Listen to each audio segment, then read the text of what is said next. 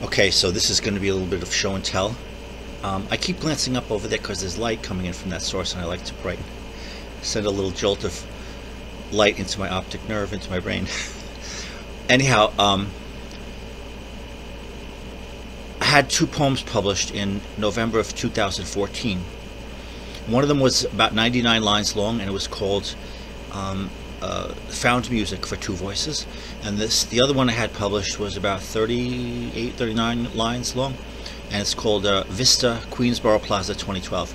And so I'm going to read the second one to you. I'm not going to read the first one because it's really for 2 voices.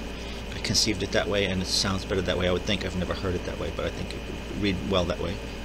But they were both published in, well, I'll show you the journal. It was November 2014, and it was this here.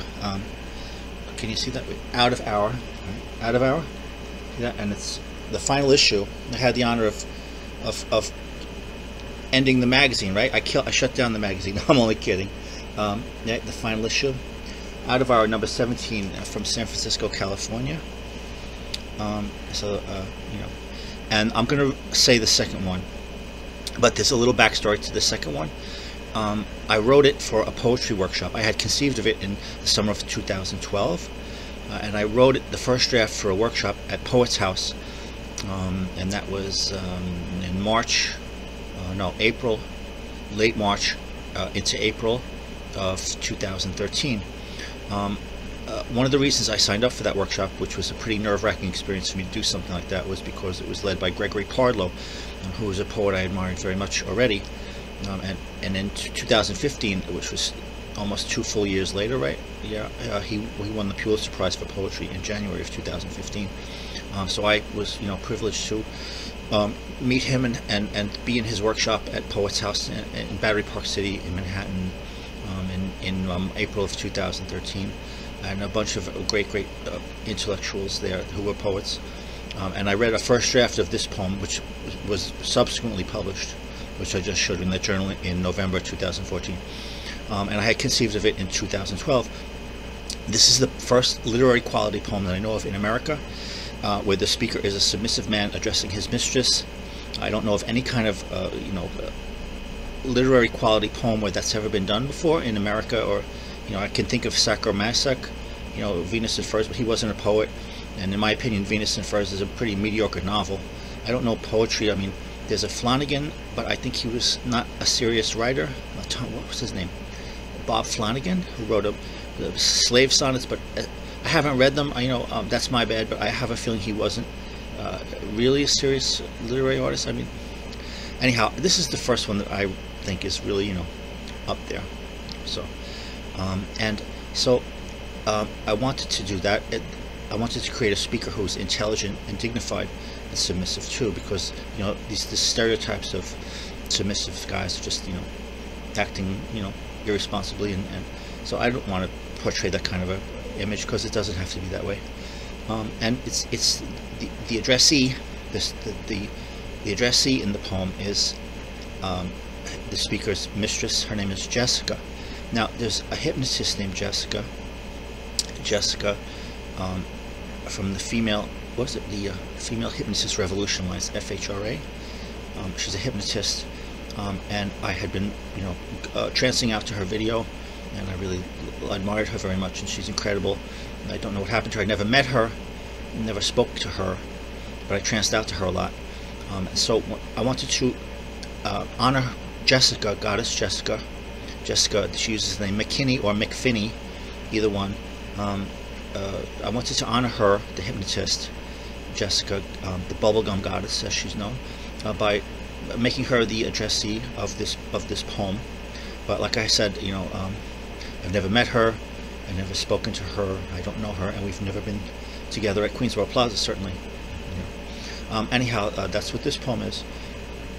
So it's the first poem that I know of where the speaker is an intelligent and dignified submissive guy addressing his mistress. Okay, I'm going to say it from memory. Hope I don't mess it up. And it went over very well. The first draft went over well in the workshop, and then Gregory said to me, "You need to flesh out the relationship a little more." he said it'll be a really strong poem if you just give us more information about the relationship. We don't. I've tried to elide. In the first draft. I tried to elide the nature of the relationship, that it was a dom-sub relationship, and everybody in the group was saying, "Hey, you just skipped over the relationship. What are you doing? Fill it in. Come on, it's right in the middle, and you just only gave it one line. What are you trying to hide?" So I went back and I wrote the second draft, and it's true. It was a strong poem. It was published. Okay, Vista, Queensboro Plaza, 2012. Manhattan floats in the East River like a lotus in space. Pockets of stagnant river air climb currents to the train platform. It's 2 o'clock or 3 o'clock in the morning in the junkyard days, last call for alcohol summer. And Manhattan breathes light through the diaphragm, the serene mind of high civilization contemplating itself. The Chrysler Building's cloudy aureole, the low ambient hum like Om. An abstracted young man improvises a nocturne on guitar, each tiny note suspended in viscous midair like a mosquito in amber. I dig in my pocket for $1. Then you notice he's not busking. He's playing because he's moved to.